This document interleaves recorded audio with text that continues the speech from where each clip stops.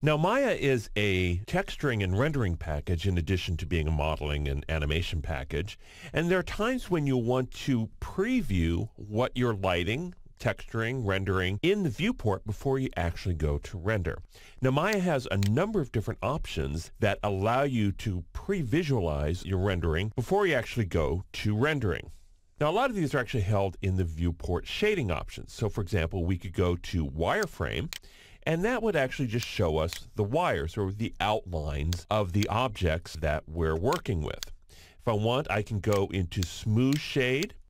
And what that does is basically gives me rough color. And it also shows me the actual objects themselves. So it actually allows some shading.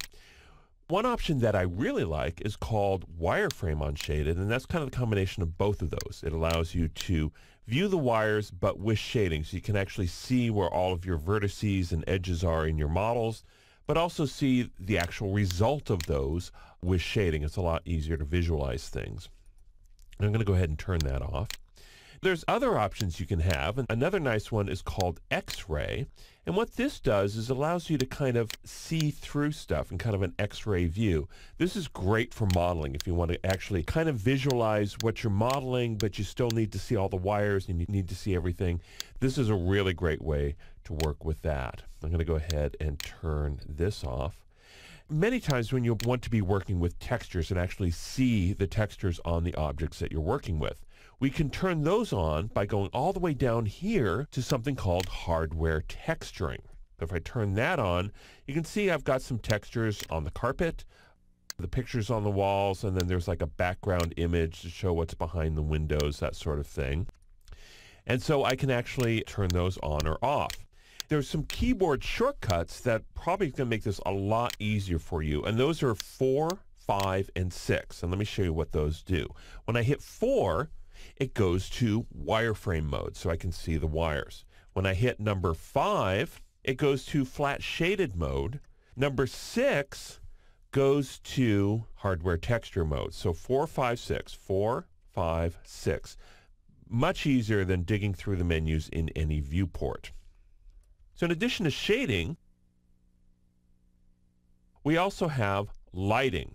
So we can actually just use what's called the default lighting, which is just kind of this generic flat lighting, or we can use the actual lights in the scene. So when I turn this on, you can actually get kind of an idea as to how the lighting is going to look in this scene. And in fact, if you look up here, we've got 4 lights up here and then another little light down here. So I've got a total of 5 lights in the scene, and this is the lighting that they create.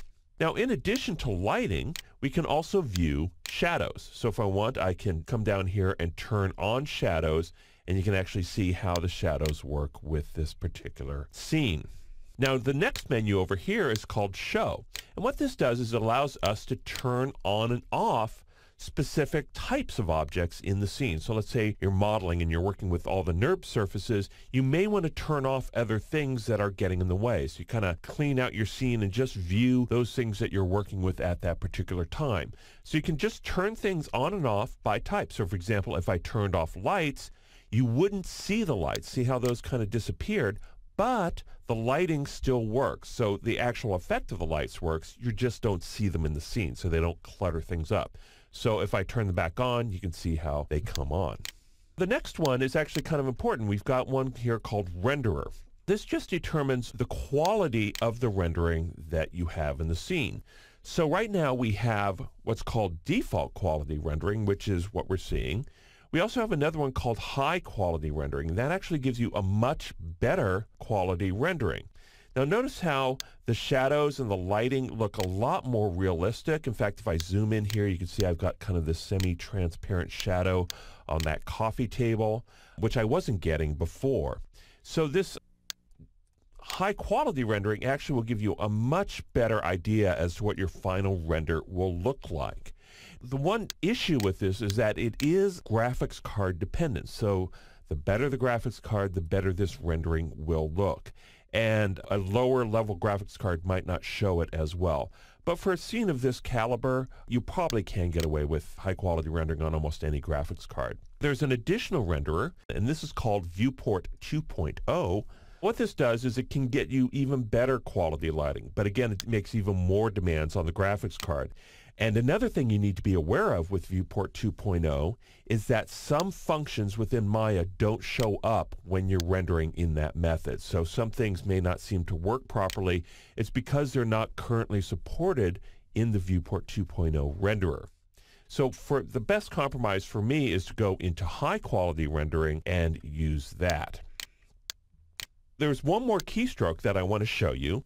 Remember how we did 4, 5, and 6 to show wireframe, flat shade, textures, and if you go 7, you go to high quality rendering. So actually we have 4 keystrokes right along the top of the keyboard. So 4, 5, 6, and 7, and those are basically just increasing levels of quality in how you render a viewport. Now every viewport renders by itself. So for example, I could have one here rendered in high quality rendering, and here I could do one in wireframe or flat shaded. So each individual viewport has its own rendering style, so you can actually mix and match these if you have multiple viewports available. So those are some of the options for viewports, and as you work in Maya, you'll find uses for each of these. When you're modeling, you'll probably stick to the wireframe menus, and then as you get towards rendering, you'll probably get into the shading and texturing options of those windows.